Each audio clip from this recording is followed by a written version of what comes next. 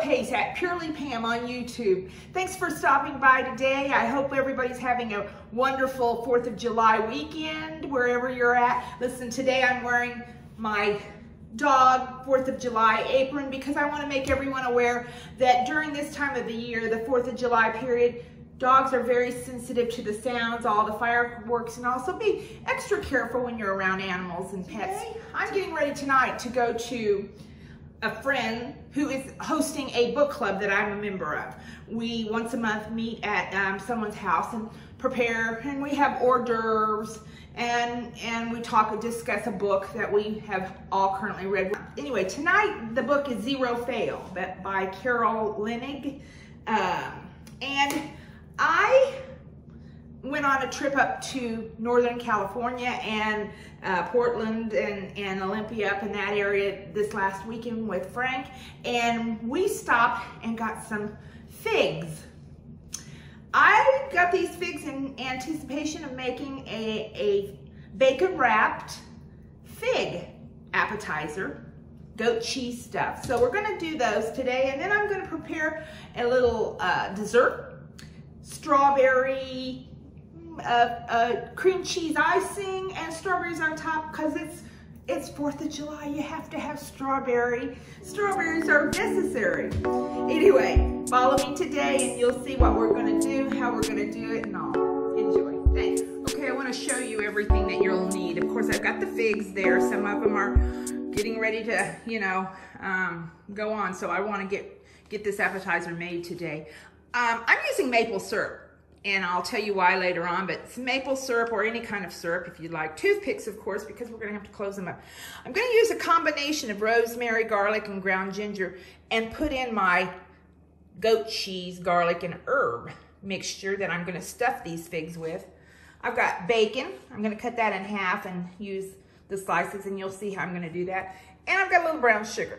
And all of these ingredients, most of you have in your cupboards at home, so. Okay, I've split open some of my figs here, cut off the heads, the tops of them, and the bottoms of them, split them open. In this bowl, I have added about 1/3 cup of maple syrup.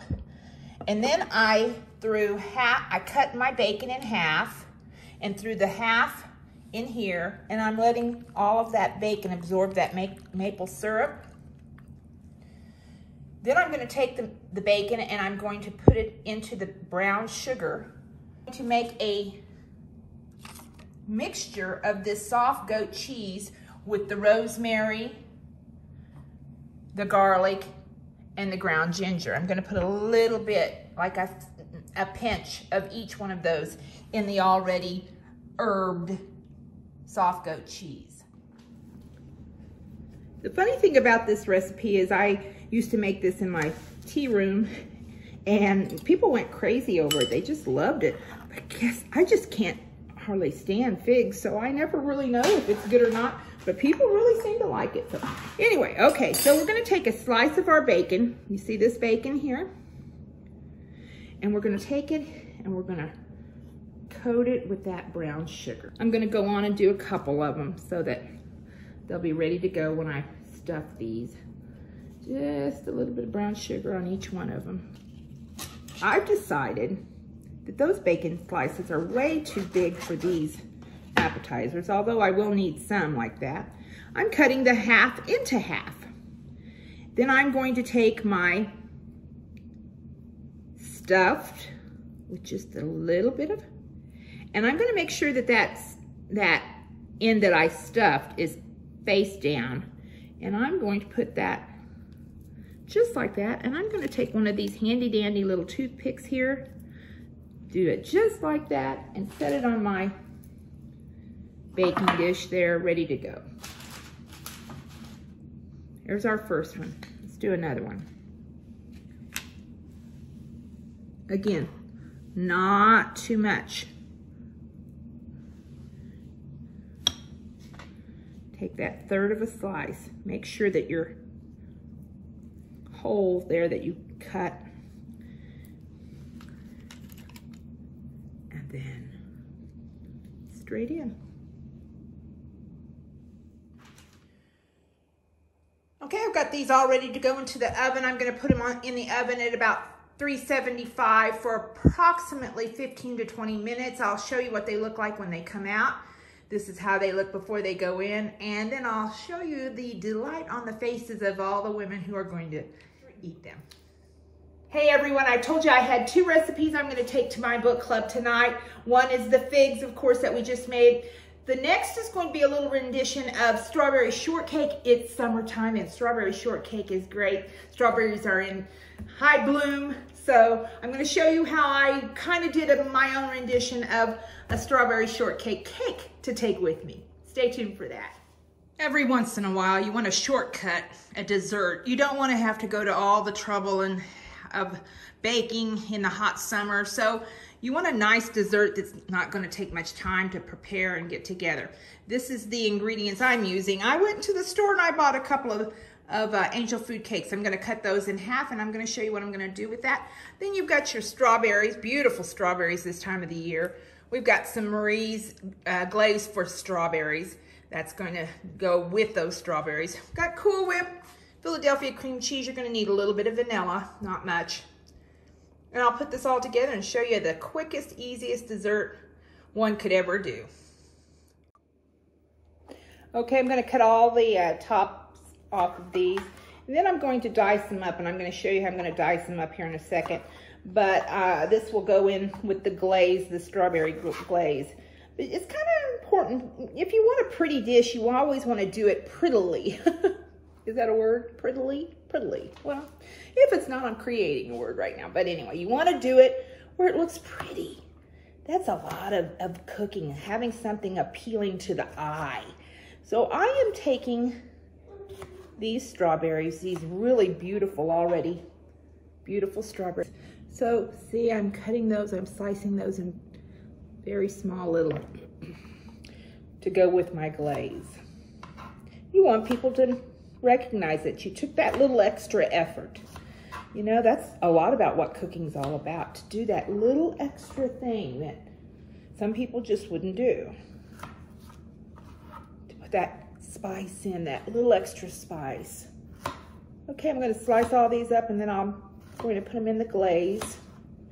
You know, I forgot to tell you all, I did purchase, when I was getting my stuff, I purchased a box of Jell-O strawberry mix, and I'm going to open that packet up when I do this glaze and put a little bit of that Jell-O in with my glaze mixture. I don't think it'll hurt it at all. I think it'll make it that much more strawberry-y. There's another word I just created. Anyway, back in a while. You know, when you buy decor, when you go to Goodwill, when you thrift shop, when you garage shop, whenever you're looking for decor for your home, especially holiday decor, different kinds of holiday decor, keep in mind that you can use these when you cook. I'm going to put this platter that I have as a decoration in my lobby. I'm going to use it to do my red, white, and blue cake. It's going to look great. I can hardly wait. Now I've got all my strawberries sliced up there, you see. And I mentioned I had this strawberry Jell-O packet that I purchased also. So I'm going to open that up and we'll show you what I'm going to do.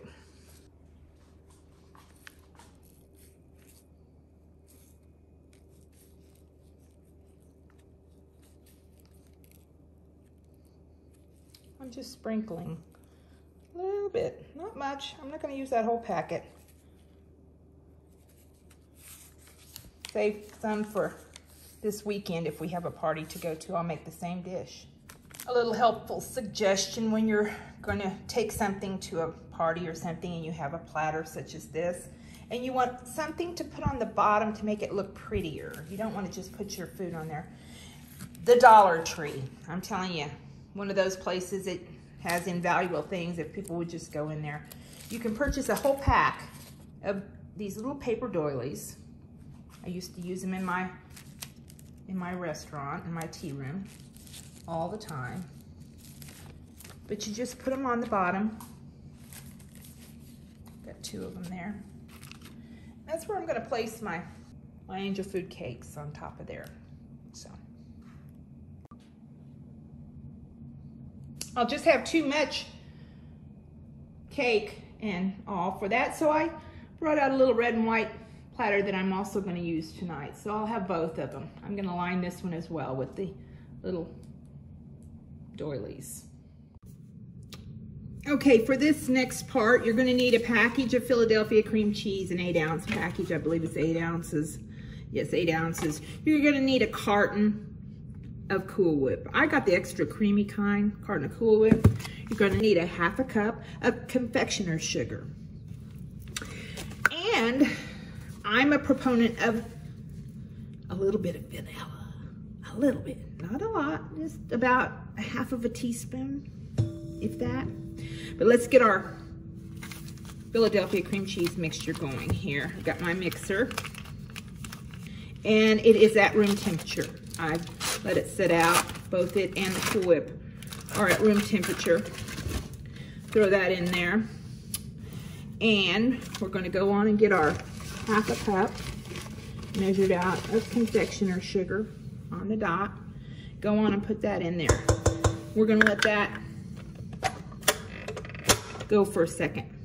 This is when I add, it's kind of mixed up pretty good, but this is when I add my vanilla.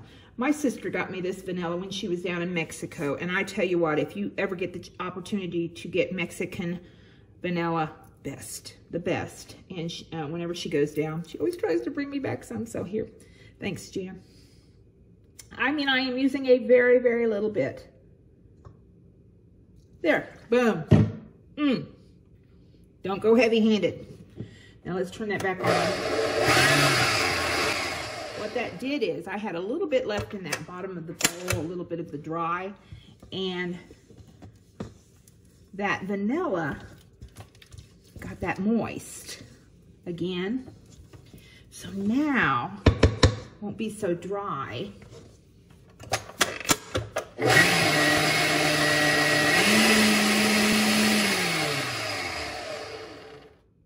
You see that? I'm going to show it to you. You see how fluffy that mixture is? See how fluffy it is? That's what we want it to look like before we add the Cool Whip. Okay? See, it's all mixed together. Now we're going to take the whole carton, the entire carton of Cool Whip. This is going to be some good eating. This is going to be, see, you know, I cook like real cooks. We make mistakes. We have, you know, it's not all beautiful. It's not all done perfectly. I don't think. Oh, yeah, that is going to be some good eating though. Okay, here we go again. Stand by. Okay, folks, that's what it's supposed to look like. See that? Real thick, heavy.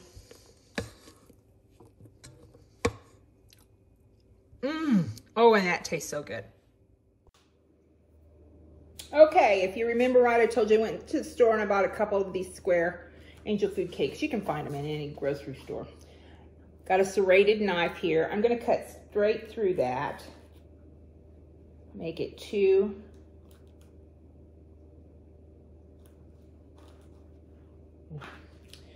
Okay, so I have 2. I'm going to put that bottom on there. Then I'm going to get some of this terrific. Oh my goodness gracious. Oh my goodness gracious.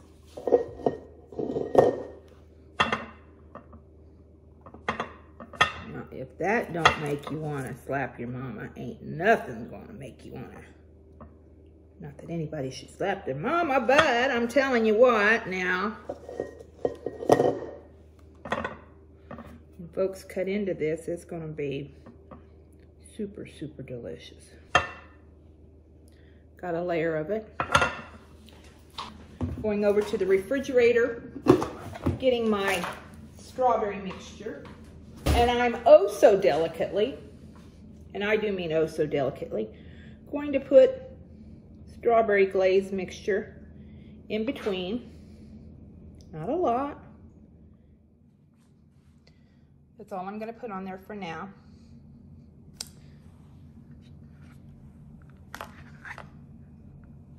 And I'm going to put the top of it on, like so. Okay, I'm going to wrap them up and put them in the refrigerator until I'm ready to go. But there's my very patriotic, very 4th of July, red, white, and blue strawberry angel food shortcake recipe. I hope everyone's going to like it. I'll let you know. I don't know what's inside. No, there's goat cheese with a goat cheese herb mixture inside. The bacon is maple glazed with brown sugar. Smells great. So I'm back from my book club. Everybody seemed to really enjoy the strawberry cake, and they really seemed to enjoy the figs. The figs went over really big. So I'm glad that I did that. Hey, folks, if you haven't already done so, please, hey, that little subscribe button right down there, push it, subscribe to my channel. I sure appreciate it. Till next time, I'm gonna be doing a lot more cooking. I like cooking in the summertime, so gonna be doing a lot more cooking. Come and join me. I've got a couple of other DIY projects going, and tomorrow night gonna have a group of about 51 people in. I'm starting an acting class for old people. An acting class for 55 plusers. I'm gonna call it Old People Acting Up. 51 people's gonna be here, so I'll tell you all about it later on. Thanks so much. Come back and see us. Until the next time, this is Pam. Pamela Pace at Purely Pam saying, hey, have a great night and a great week.